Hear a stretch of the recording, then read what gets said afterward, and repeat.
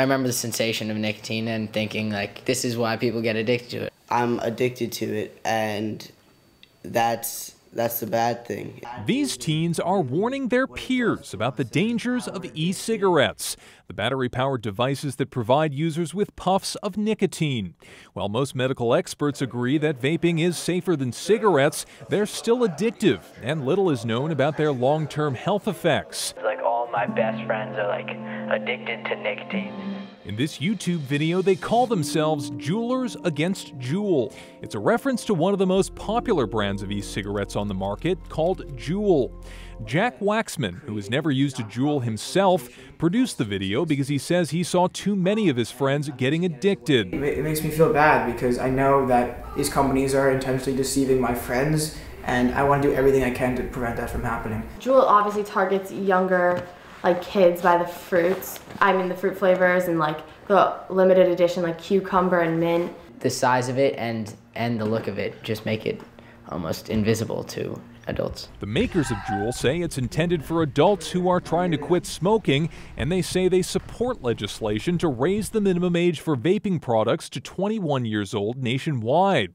Although the use of Juul products is widespread among teens, Waxman's message and other efforts might be starting to resonate.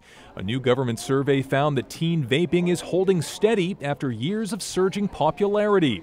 The Centers for Disease Control and Prevention questioned 20,000 students in grades 6 through 12. 1 in 5 high schoolers had used some sort of tobacco product recently, and 1 in 9 had vaped.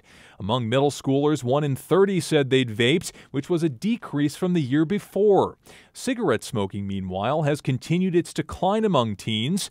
Experts warn, however, that because the CDC study didn't specifically ask about Juul-branded e-cigs, the data might have been skewed, since studies have shown that many teens don't consider Juuls to be e-cigarettes at all.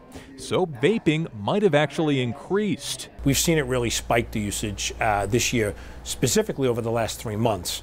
Schools have long been at the front lines of nicotine prevention.